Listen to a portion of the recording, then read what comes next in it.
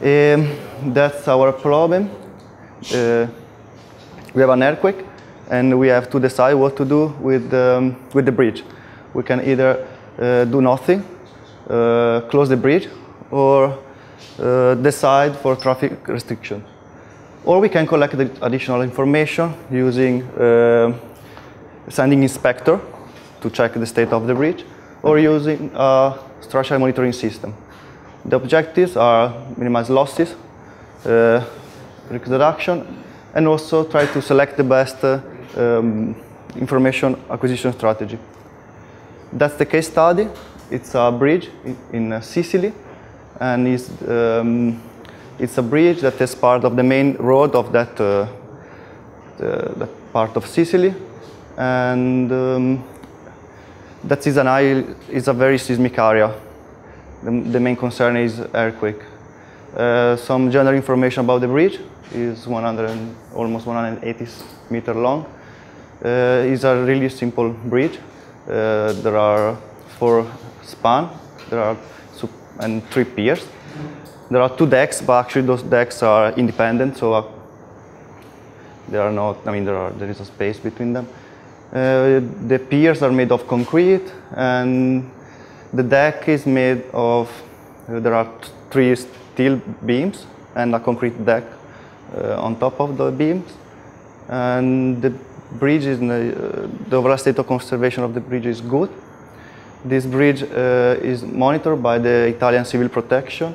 There are some accelerometers on the bridge, and we have some reports from the Civil Protection. So we have some data about this bridge, the geometric characteristics, some pictures. They did also tests regarding materials and dynamic tests. And the vibration-based, I mean, there is a structural monitoring system installed on the bridge based on recording of acceleration. Some information about the implementation of value information analysis. We are considering 2 ways, yes, the sending inspectors or using a monitoring system. Regarding visual inspection, we decide that the inspector can choose a mark, range from 1 to 5, regarding the state of the bridge. 1 is very good state of conservation. After the earthquake, 5 is very bad. Then, regarding monitoring system, we have to decide which indicator we can use. Now, the civil protection is using the maximum drift at the top of the central pier, but we can also able to compute the natural frequencies and mode shapes. The consequences of the failure of the bridge are direct cost, the collapse of the bridge, and indirect cost that are fatalities, injuries, delay of emergency operation, and stuff like that, pollution. We are using decision tree, more or less done in this way. We can do nothing, that means not collect additional information or send inspection or monitor. Then we have 5 branches of the visual inspection corresponding to the 5 states of the bridge, and then also we decide to use 5 states of the bridge regarding the monitoring system. So we also discretize the state of the bridge in 5 states. And that's also a problem. In fact, these are the 2 main problems for the moment.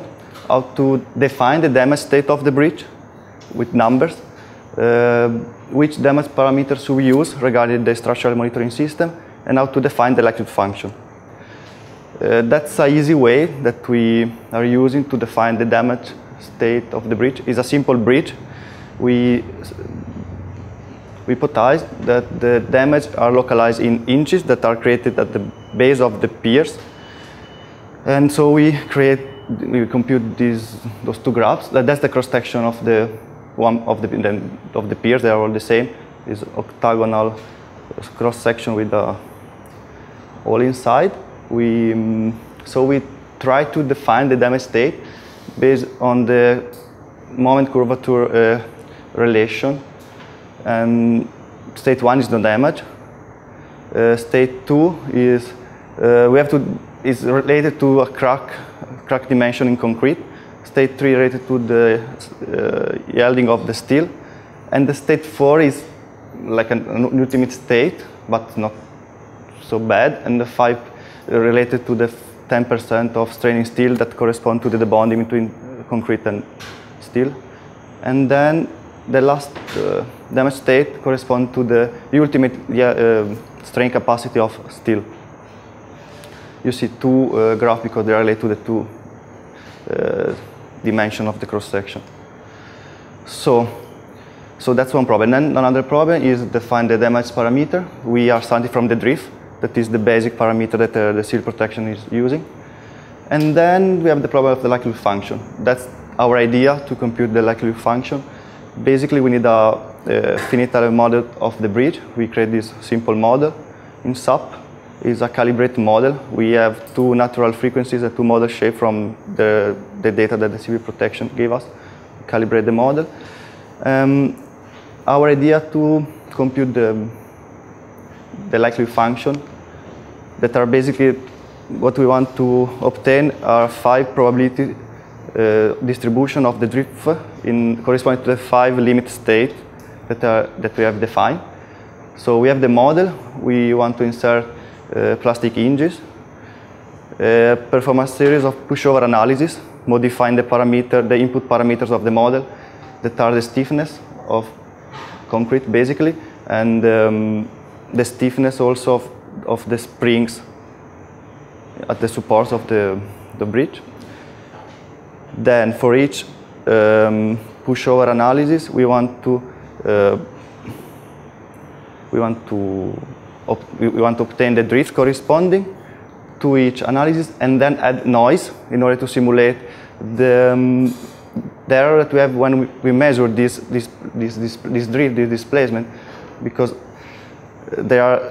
what they do, the civil protection do, is the double integration of accelerations. So maybe that's a big source of error in our data. And then we want to feed those probability with those data that we get from a model with probability distribution. Next step of the value information computation, you compute losses, the direct and indirect losses.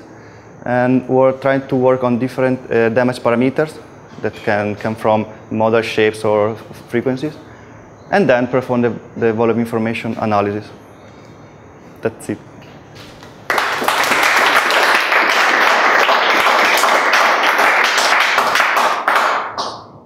Yes, please.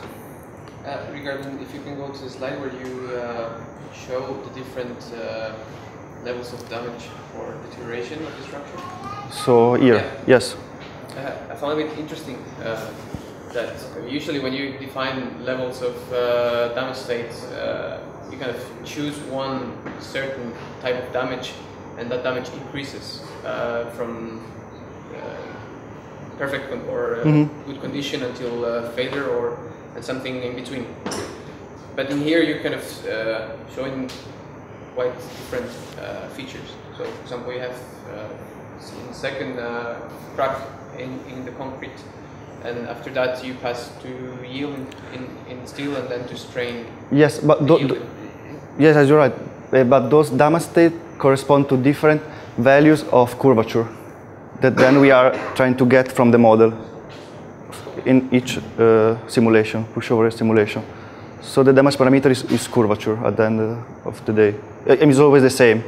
What you define is when you are checking this curvature. And how do you relate 3, 4, 5 with 2? Why so 2? How can you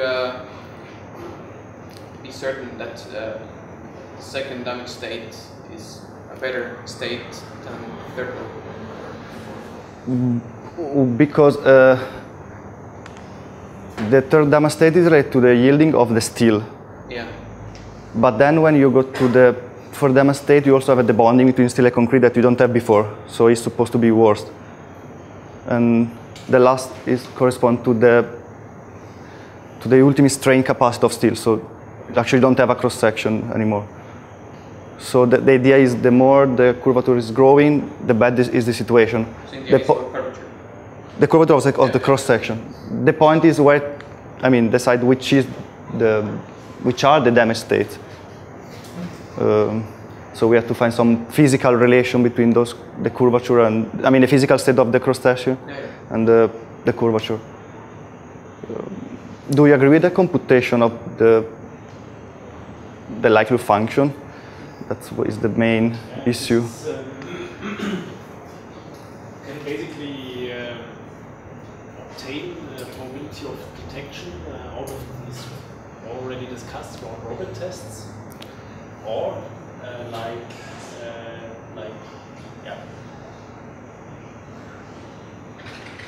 it is currently developed in different areas, it can be simulation based, and this is I think the idea behind here is you are introducing in your finite element problem the damage, and then you somehow predict what the measurement outcome will be. Yes, that's the idea, because we cannot damage the real structure. It's a unique structure, so we have to work with a model that is calibrated, so it's supposed to be realistic. So then you have here, 0.6 is you have a distribution of your the damage parameter. Indicator value or damage parameter, yes, or signal, and then you just need a threshold, and you can calculate the. Well, it's like the situation is like continuous parameters of damage and like discrete state of the structure. It's like what we did. Yeah, so that's a project we are using. If you want to convert it into something binary, yes, we need a trace. Yes, yeah. That will be another possibility. Yeah, behind is the hypothesis testing. If you introduce a threshold, then you convert your probabilistic information in something damage or not damage. Yeah. Another big problem. State, yeah. The other state, or there can be binary metrics, which is okay. Binary states. Okay. Another big problem is to find the errors related to the computation. I mean, these errors is related to the accelerometers themselves, and also the process that we use to get this drift, because during the double integration, the results are not so accurate, maybe. So maybe we will have a problem here as well. You can compute your PDF taking into account the structural uncertainties, and then you made some noise. From the measurement, yes. Yes, yeah, from the sensor.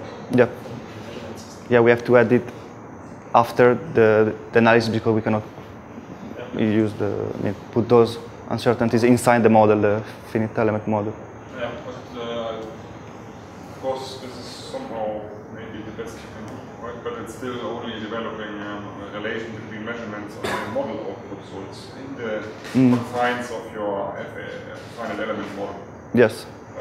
Which might be okay, and you try to add some noise in order to represent a model uncertainty, right? Not actually only the measurement uncertainty, but also the model, yes. But the model uncertainty very importantly contains always the model uncertainty as we understand it from our stomach, but also the uncertain bias. So this model will be biased. Yep. And that we can also consider as a model uncertainty. As long as we don't know the bias, then it's just a little addition on the standard deviation of the model uncertainty, which still might have a mean value of 1 when you multiply it to your model. I think the unknown bias still has a mean value of 1 because we don't know it, right? It's just a little bit more standard deviation. But what you introduce when you have a bias, you introduce dependency. Among what? Among the different applications you apply your likelihood. Okay. We discussed before that the likelihood always somehow refers to a population that is representative. For all the situations, this likelihood is used in updating. But now you define it based on the population where you don't know exactly how wrong you are. Okay. Because you only have it with your model and not with real life. Right? So when you apply your likelihood, there will be always a dependence. And that's, I don't know exactly how to incorporate this, but this is of course there. Because you always use the same model that is potentially wrong. Yes. You know what I mean? Yes, yeah, we calibrate the model so we assume that is realistic. Yeah, and unbiased. Yes. Otherwise. Yeah. We only have two model shapes because those are the input we have from the civil protection. So and that's the best. In my general structural engineering understanding, I would actually argue that in FEM modeling, especially when we do pushover analysis, we always have very strong biases. Also the pushover itself, yeah. So that's maybe a little bit Achilles heel of this. But still, maybe that's the only way to work.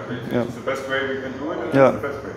It's not about right and wrong, it's about doing our best, least wrong.